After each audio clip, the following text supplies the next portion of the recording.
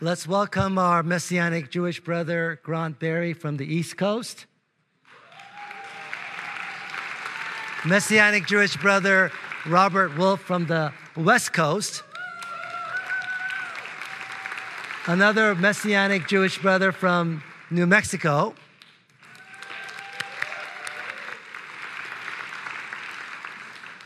And all the way from Jordan with the Arabic background, let's welcome,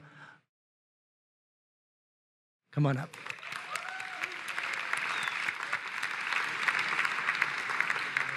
We're going to go after Jews and Arabs together as one new man tonight. My name is Grant Berry. I'm the founder of Reconnecting Ministries and the author and producer of the Romans 911 project, which I believe in the next few years you're going to hear, hopefully, prayerfully, begin to hear a lot about. Our mission is to rebuild love and unity in John 17, foundationally in the one new man, to help rebuild the walls of love and unity in the ecclesia, in the church, so that the Father can actually send the fullness of glory upon us. And I want to say to you tonight that if we want the fire, we have to reconnect the wire. I want to say that again. If we want the fire, we need to reconnect the wire. There's a pathway to John 17, love and unity, that in this day as Israel awakens, goes much deeper. It's actually been hidden during most of the church age. And for the sake of time, because there are a number of us here that are going to be sharing in this session, I want to read you some scripture. For if their rejection brought reconciliation to the world, what will their acceptance bring but life from the dead? I want to state Paul's writings that the gospel is to the Jew first and then to the Greek. And there's a principle here now for us to recapture, because a shift is coming to fulfill the Great Commission. It's the second until. You know, we hear a lot in the church about the first until, that the Lord Yeshua will not return until the gospel has gone into every nation, quite rightly. But we don't hear enough about the second until, when the Lord said that I will not return until you, O Israel, the Jewish people, meaning the Jewish people, say, Baruch haba b'shem Adonai, blessed is he who comes in the name of the Lord. This is my covenant, Paul wrote, with them when I take away their sins. And Ezekiel 36, it says, it is not for your sake, O house of Israel, that I will do these things, that I will show the holiness of my great name through your awakening. But it is for the sake of my holy name. Abba's promises, Abba's covenants are on the line. Our Father's words and promises to restore the firstborn in the family. You know, especially at this conference where we're so focused on numbers and millions and billions, and this is wonderful, and we should be, because the gospel has to go throughout the nations. But I tell you, beloved, this reconnection it's small. It has to be sought out after. This restoration in God's family is different. But I tell you, it has enormous consequences. Beloved, we want the world reached. Pray for the Jews to believe again. Beloved, you want the fire and the power of God to come upon the church and upon the world. Pray for the church to awaken to Israel, to her end time role, to call on the breath, to call on the winds, that this breath may enter these slain and they may live. You want the gospel to reach the ends of the earth. We need to fulfill our role, beloved, with the mercy that we have received as a result of their disobedience, that now as they awaken, that mercy would be released back to them. Beloved, this mystery has been hidden, concealed during the church age. And as Israel comes back in the picture now, it is only coming to light, but it's much deeper than we have thought. John 17, love and unity, foundational to it is unity between that remnant of Israel that Asher spoke about and God's children from the nations. That the leadership in the church would begin to capture the significance of this message, the power equation, and take this key that we hang around our neck, put it in the door, and unlock its unquestionable power. Because the restoration in the family of God is the heart of this equation. The Father is drawing his family back to himself. He's a family man. And there's a circle of love here, beloved. A circle of love. The Jews that believed, that established the church, the apostles laid down their lives. They hung on crosses upside down. The Jews gave their lives to take Yeshua out to the nations so that they could believe in him and become one with Israel to receive her covenants and promises. That is the one new man that had the glory of God upon it. That is the one new man that changed the world. That is the one new man that Rome could not contend with. And there's a circle of love here, beloved. A circle of love. Hallelujah. And I'm going to read one more scripture to you, but I'm going to do a flip. And it's John 17:20 when Yeshua takes away focus from the Jews and puts it onto the Gentiles. And he says, now I'm going to pray for you that will pray for those that will believe in me through your message. But I'm going to do a flip on this scripture, beloved, tonight. And I'm going to say that this is Yeshua's prayer for this time and this day.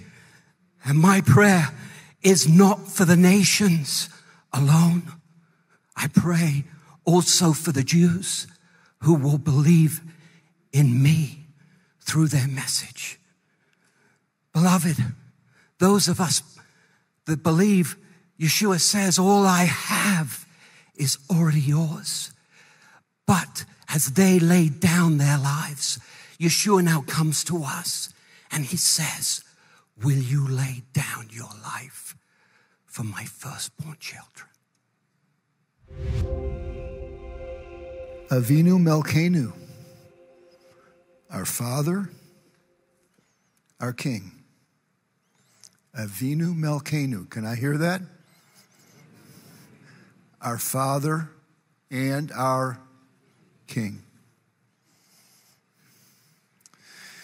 Do you know that in the Jewish tradition that we have confused the 10 Commandments? We have been taught that the first commandment is that you shall have no other gods before me.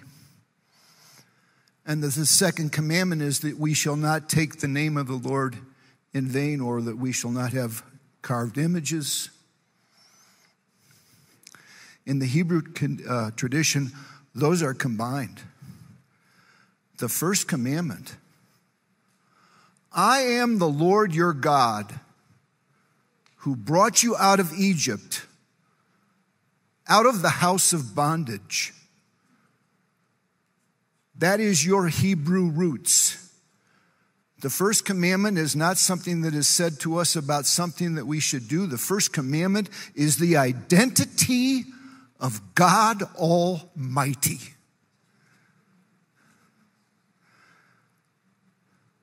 And how does God identify himself? I am the one who sets you free. Get rid of your ideas of the First Testament, not the Old Testament, but the First Testament, defining a God of wrath. Our Father came to set us free, to take us out of the house of bondage, to fulfill the gift of freedom that he gives his children. That is who our Father God is. That is your first commandment, is God's identity. And if you look at the moves of the Spirit across the world, and you have seen all the people crying out to Jesus and the Jesus movement, that I was here in Colorado Springs. I got to Colorado Springs 56 years ago when I came to Colorado College. A lot has changed. The city is 7 times as big.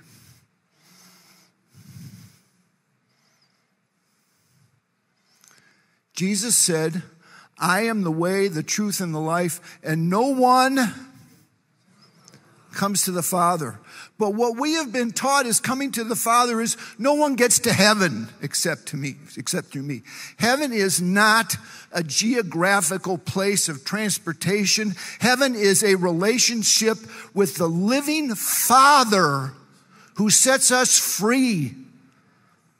And it is transformation that brings us to heaven, not transportation. No one comes to the Father. I have heard my friend from the Navigators here, who I've never met before, God bless you, talk about building unity. The message has been unity, unity, unity, unity. The prayers for unity, and yet we have not aligned ourselves with Abba, Father. We've gone so much after Jesus that we've lost track of where Jesus was bringing us. To his Father. And when you look at 1 Corinthians 15:24, when it's all done, he hands the kingdom back to his Father. Fathers create family. Fathers create nations. Fathers are patriarchs. When we align with the Father, then the one new man is easy. When we're not aligned properly with the Father, then we become denominationalized. We split, we splinter. And we all talk about all believing in Jesus, and we've lost track of where Jesus is bringing us to his daddy. My prayer for you is that you would remember this word, that we are going back to the Father, because that's where the Lord is taking us. Amen. It's been said there's no greater blessing than to live your dreams awake. It's an honor to be here tonight. Arabs and Jews. What came first, the chicken or the egg? What's the biggest argument in the world? But we wrestle not against flesh and blood, but against powers and principalities. We started off this evening praying that we get along and we work together as brothers and sisters in the family of man, but ultimately in the family of God. I wanted anybody in the house tonight who is of Arab descent to please rise? Anybody in the house tonight? Anybody of Arab descent? Very interesting. One? All right. The representative. Thank you. The first Arab mentioned in Scripture is Genesis 16. Whose son was he? Whose firstborn son was he? Abraham.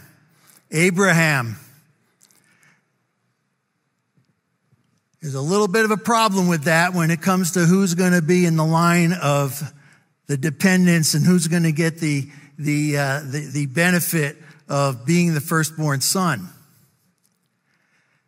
Some 9 chapters later, anyone here that is an Israelite, please stand. Anyone in the room that is an Israelite, meaning of Israel, Eretz Israel. Anyone?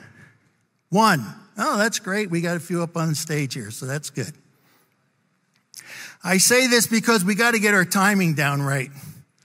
What came first? What are the firstborn benefits? As a matter of fact, Grant just mentioned the firstborn son. What does God say? Out of Egypt I have called my son. What's that in reference to? Yeshua, Jesus. How does this line up with what our Heavenly Father wants to accomplish? Twice already this evening, I heard about the Father's heart. So what is the Father's will? We see the prodigal son. The guy comes home after hanging out with the pigs. The brother gets jealous. There's a big fight. The Father's heart was to bring them together. I want to tell you, how many people in this room are children of Abraham? Thank you. Because we are one. We are one in the Spirit. We are one in the Lord. But we are only one when we are born of that Holy Spirit. And there is only one name under heaven by which we must be saved. What is that name? Yeshua, Jesus. Thank you. What is God's name? Yahweh. I hear this all the time. Adonai, Elohim, Yahweh, Jehovah. And we can go to the burning bush and the situation with Moses and find out that God says, what? I am? That's usually where we stop. Keep reading. Just a few lines. This is God. I am the God of Abraham, Isaac, and Jacob. And by this name, I will be known forever. There are eternal consequences in the process of how we reach these billion souls that Grant just shared tonight. I want you to understand about the family of man and the family of God. Mankind is fallen in Adam and redeemed in the last Adam, Yeshua, Jesus. There is no other way, no other truth, no other life. But the Father's heart is for Jew and Gentile to be one. The process is to the Jew first, to Jerusalem, Judea, Samaria. We heard it last night from our brother from China. Go back to Jerusalem. So let's pray. We're going to pray for the peace of Jerusalem. And we're going to pray for the peace of Jerusalem to rule and reign in our hearts.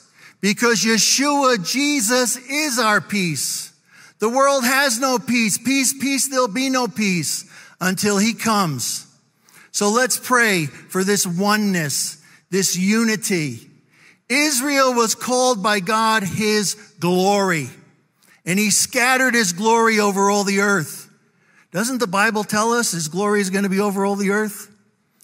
The John 17 prayer was, Father, any disciples here, any followers of Christ? Father, this relationship, we as God's children, Father, God shares his glory with no one. He shares it with no one, he says.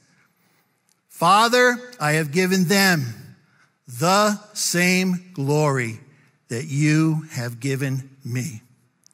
Father God, we pray for that glory to be manifest in the body of Christ, in the Messianic, Jew, Gentile, Arab. Lord, we pray for the Arab nations. We pray for these representatives here tonight to speak the kingdom purpose of God, Jew and Gentile one, to the Jew first and the Gentile, but one in Messiah. In the name of Yeshua HaMashiach, Jesus the Messiah. Amen and amen. For God so loved the world. I'm so happy that the world includes everybody. My cousins, my brothers, my sisters, all those that are one in Christ. And you know, United Nations tried. Other organizations tried. They all failed. We can only meet at the cross of Jesus Christ. Amen? And that goes not only for Jews and Arabs, it goes for everybody. You go to some places in the world, neighbors are fighting. People hate each other. There is no way of reconciliation but through the cross of Jesus. And this is the experience of us as a family. We feel the oneness with everybody that is born in the kingdom of heaven, and beyond that, love all the lost that need Jesus today. It is together, our logo, together, hand in hand. The world will be one for Jesus. And my final word, I would say, the promise that the Lord has given to Abraham was fulfilled in Jesus Christ, as in Galatians 3, that it is in the seed, that's Jesus Christ, all nations of the world will be blessed. Let's pray for that. The church needs to be very serious about everybody in the world to pray equally for the salvation of all. To God be all the glory. Amen. I would like to invite our Arab brothers and sisters, including Terry on the stage, and Jewish brothers and sisters, including Sephardic Jews, to join the stage, please, right now. Okay? Any other Arab background, Jewish background on the stage?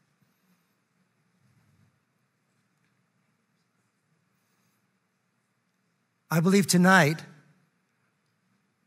God wants to do a miracle. Not only in the Middle East, but also in our nation.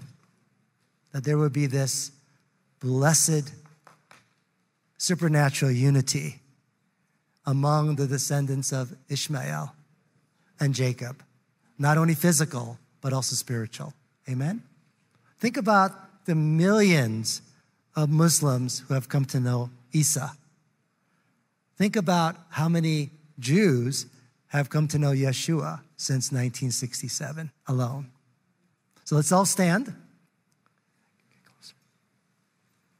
And I want all of you to just reach out your hand of blessing, and let's all bless them in your language, whether it's your mother tongue or heavenly language. Just pray a blessing over our brothers and sisters who represent Jews and Arabs. Right now, let's do that. Thank you, Lord. Father, we choose to bless our brothers and sisters who are now one in Christ, one in Yeshua, one in Isa. Thank you, Lord, that there is no more wall of division between the descendants of Ishmael, descendants of Jacob, who are in Yeshua, who are in Isa. Thank you, Lord, that this is Isaiah 19 moment, Father, that there's a highway of holiness that you are building, Lord, between millions whom the enemy tried to divide. But we are one in Yeshua. And Lord, the rest of us, we join them as one as well. Thank you, Lord. Thank you, Lord. And Father, as you hear not only the sound of the shofar, but the cry of our hearts, would you do this miracle tonight? Would you do this around the world? That those who are in Yeshua, in Isa, in Jesus, regardless of our history, regardless of our background, would truly experience that great unity. Mariel, sound the shofar, and let's all shout with the shofar. Go ahead.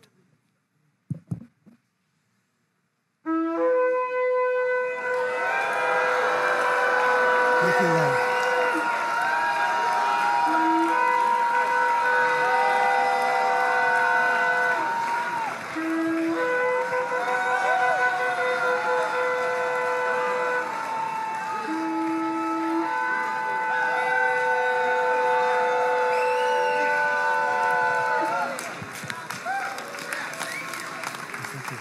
Please be seated.